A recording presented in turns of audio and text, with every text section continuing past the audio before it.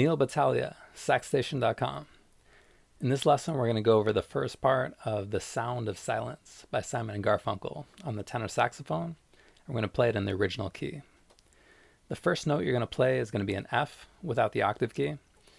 And the notes actually are in a minor scale, but you can think about them as being the same notes as the E flat major scale, so 3 flats. So that means that you have a minor scale starting on the F, you've got B flat, E flat, and A flat. We're going to go through the first part. The rest of the song actually kind of stays to these kind of ideas. There are a few variations. I'm going to play it slowly so you can go along with it and try and get it, and the rest of it if you want to. If you want to get some feedback on this song or some other songs, you can check out the beginning Saxophone Players group that I put together on Facebook. Go there, answer 3 questions, and you can probably join. Once you're there, you can get some feedback, you can ask some questions, you can talk to some other beginning saxophone players. And on saxstation.com, I've got classes, you can get lessons, there's books I've written. There's a lot of different resources on the website that I started a while ago.